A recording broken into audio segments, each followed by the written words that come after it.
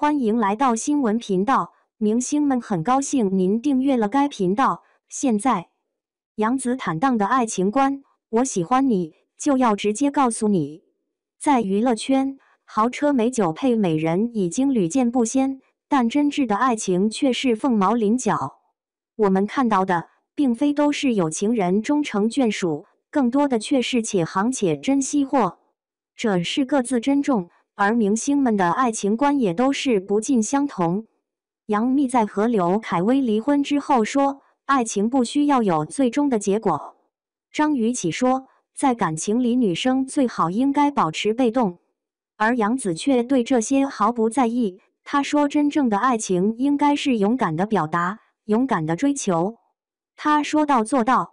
2017年情人节，杨紫率先在社交媒体上发布与秦俊杰的合影，承认了两人之间的恋爱关系。随后秦俊杰转发，两人正式公开恋情。据悉，两人在青云志龙珠传奇中相识相知，慢慢走到了一起。他们度过了一段平稳的热恋期，一起拍甜蜜的合影，情人节发文秀恩爱等等。在网友们的眼中，就是一对十分恩爱的小情侣，但爱情的保鲜期实在太短，他们两个也不例外。先是秦俊杰将杨紫拉进自己的粉丝群，杨紫在群里发言，说希望喜欢秦俊杰的粉丝们也能够喜欢他。可这一行为让许多秦俊杰的粉丝表示不满，他们纷纷跑到杨紫评论区留言，称他是在蹭粉，纠缠秦俊杰。而故事到这里还没有结束，秦俊杰不但没有第一时间为杨紫发声，反而装作一脸无辜和粉丝道歉。随后此事不了了之，但大家都能看出，他并没有想象中那样喜欢杨紫。除了这件事，秦俊杰和女明星之间的关系也是暧昧不清。当时秦俊杰正在和当红花旦张雪迎共同拍摄电视剧《泡沫之夏》，两人之间在片场中交往甚密。剧组早餐期间，秦俊杰拿着烧饼亲手投喂张雪迎，张雪迎开心地咬住了。随后两人又脸贴脸用同一个勺子喝了同一碗胡辣汤，丝毫不避讳男女关系。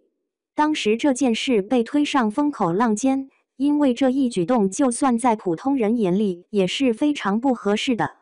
拍摄期间，记者采访他们吻戏是不是假戏真做，张雪迎非常大方地承认了，还用手指着秦俊杰脸上的唇印，秦俊杰则配合着大笑。那场面像极了一起打情骂俏的小情侣，两人的关系在外人看起来确实有一些过于熟络和甜蜜了。这两件事情以后，秦俊杰与张雪迎的消息被传得满天飞。此外，张雪迎对杨紫似乎也有些敌意。在录制综艺《高能少年团》时，张雪迎似乎早就知道自己手中的照片是杨紫小时候，但还是毫不避讳地公开说照片中的人头大、鼻子塌、皮肤黑，这不就是有意为之吗？当时杨紫和秦俊杰的 CP 粉对他群起而攻之，称张雪迎是第三者插足，严重影响了两人的和谐关系。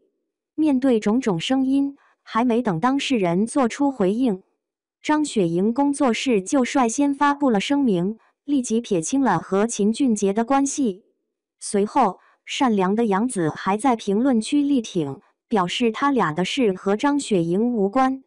即便两个人之间不存在任何暧昧关系，作为异性，是否也应该在片场上保持距离？这件小事足以说明两个人的人品，也足以证明杨紫的大度。种种迹象表明，秦俊杰对这段感情似乎并不走心，而杨紫则应该是在这段感情中付出最多的那个，因为在两人的合影中，我们总会看到他是主动的那方。而秦俊杰异常的平静。和秦俊杰分手前夕，他经历过非常崩溃的瞬间，接连2次凌晨在社交媒体上发布一片漆黑物是人非。秦俊杰则没有任何反应，这一切的源头其实都来自于他不够爱。不久，两人就发布声明宣布结束恋爱关系。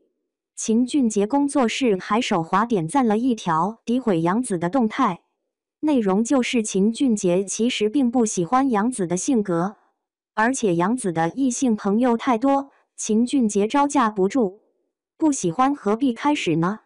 难不成是看上了杨紫的名气和资源，想到自己是占便宜的那方？总之，大众看不到秦俊杰的真心。迄今为止，杨紫只公开了这一任男友，而在分手之后，她对两人的感情只字未提。当时很多媒体都夸奖杨紫是一个敢爱敢恨的人，懂得及时止损。欣慰的是，杨紫确实如我们小时候看到的那样赤诚善良，而令人悲伤的是，她终究成为了被伤害的那方。情场失意，杨紫就将全部精力放到事业上，各种资源拿到手软。分手之后播出的第一部古偶剧《香蜜沉沉烬如霜》大获成功，成为同时段收视率最高的电视剧。随后她与李现主演电视剧《亲爱的热爱的》，直接斩获华鼎奖最佳女主。2022年，她搭档肖战主演《余生》，请多指教，成功跻身新一线大女主的地位。很多媒体戏称杨紫天生旺男主，因为和她搭档的男主全都大火。反观秦俊杰和张雪迎，虽说也演了不少作品，但基本都引入尘烟，反响平平。娱乐圈的残酷之处就在于更新迭代，真正能够留住观众的，要么是口口相传的好演技，要么是三观超正的人品，否则再帅气的外表都是沧海一粟。如今，杨紫已经过了30岁，当被问到自己的心愿时，她说很期待一段美好的恋爱。看来，曾经的伤痕已经痊愈，秦俊杰也成为了往事。看到他期盼爱情的样子，网友和粉丝们都感到很是欣慰和开心。在杨紫的人生定义中，勇敢追求爱情有很多种方式，可以是不顾任何标准的喜欢一个人，也可以在看到尽头的时候果断放弃。人们都记得杨紫的大大咧咧和单纯，却忘了她也是一个敢爱敢恨，有就是有，没有就是没有的人。一如她对待秦俊杰，直接官宣是男友，也如对待刘学义，直接表示是朋友。我们期待她能够遇到一个满心满眼都是她的人，遇到一个值得守候一生的最佳伴侣。